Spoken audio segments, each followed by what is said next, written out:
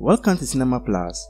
This is the story about a poor yet passionate young man who falls in love with a rich young woman, giving her a sense of freedom, but they are soon separated because of their social difference. Today, I'm going to explain to you a movie, The Notebook, from 2004. Spoilers ahead. Behind every great love starts with a great story. The Notebook begins with a man in a nursing home reading a story to a woman. The story is about two young lovers, Allie Hamilton and Calhoun, who met one day at a carnival. Although the two are falling in love, Allie's parents forbid the relationship and move Allie away. After waiting for a sign such as letters from Noah for years, Allie met Lon and becomes engaged. As teenagers, Allie and Noah begin a whirlwind courtship that soon blossoms into tender intimacy. The young couple is quickly separated by Allie's upper-class parents, who insist that Noah isn't right for her. Several years pass, and when they meet again, their passion is rekindled, forcing Allie to choose between her soulmate and class order.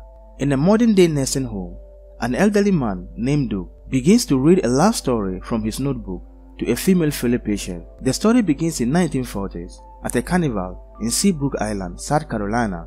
Local country boy Noah Calhoun sees 17-year-old Allie Hamilton for the first time smitten. She continuously refuses his persistent advance until their well-meaning friends lure them together.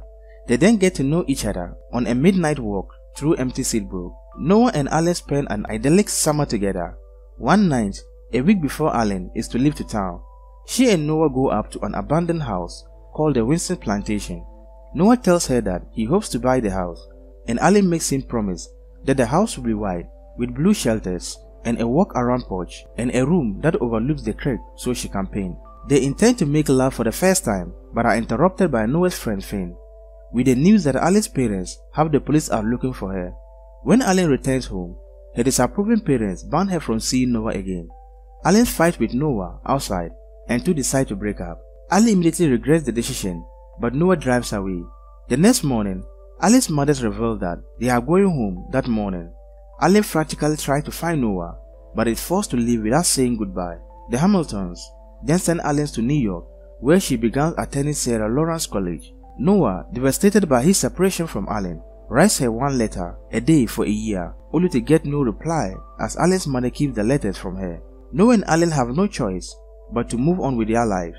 Allie continues to attend school, whilst Noah and Finn enlist to fight in World War II. Finn is killed in a battle. Allie becomes a nurse for wounded soldiers. There, she meets the wealthy Lon Hamel Jr., a well-connected young lawyer who is handsome, sophisticated, charming, and comes from the old Southern money. The two eventually become engaged, to the joy of Allie's parents, although Allie sees Noah's face when Lon asks her to marry him. When Noah returns home, he discovers his father has sold their home so that Noah can go ahead and buy the Winston Plantation. While visiting Charleston to file some paperwork, Noah witnessed Allie and Lon kissing at a restaurant, causing Noah to go a little crazy, convincing himself that if he fixes up the house, Allie will come back to him. Whilst trying on her wedding dress in the 1940s, Allie is startled to read about Noah completing the house in the style section of a relic newspaper in Fame. She visits Noah in Seabrook and he invites her to dinner, during which Allie tells Noah about her engagement.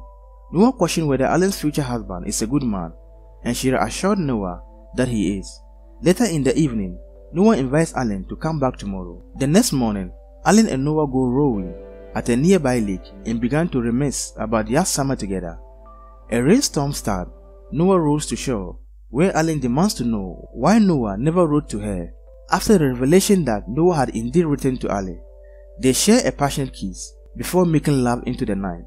The next day, Allie's mothers appear on Noah's doorstep, telling Allie that Lon had followed her to Seabrook after Allie's father told him about Noah. Her mother takes Allie out for a drive to show her that there had been a time in her life where she could relate to Allie's present situation.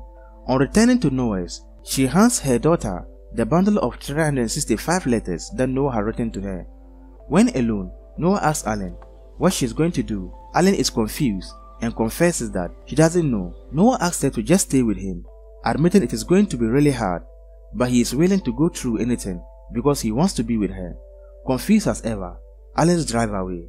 Allie drives to the hotel and confesses to Lon, who is angry but admits that he still loves her. He tells her that he does not want to convince his fiancé that she should be with him, but Allie tells him he does not have to because she already knows who she wants to be with.